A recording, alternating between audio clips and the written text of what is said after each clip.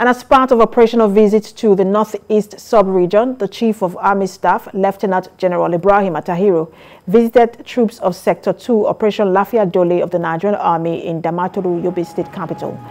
While addressing soldiers on their tenacity in the fight against the insurgents, the Army boss promised to address challenges faced by troops in order to boost their morale in a theater of operation, while the troops prepare to launch the second phase of Operation Tura Takai Bango.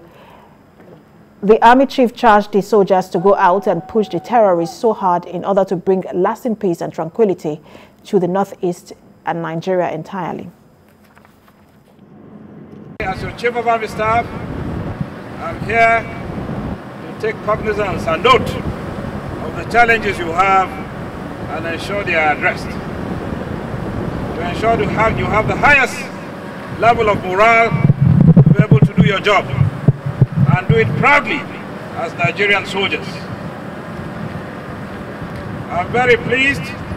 Your commanders have told me what you have done collectively as part of Operation Turata Kaibongo.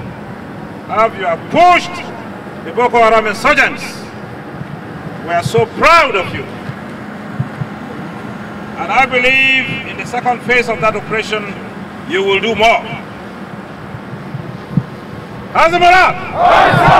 So ensure you go out there and push them so hard and bring this entire insurgency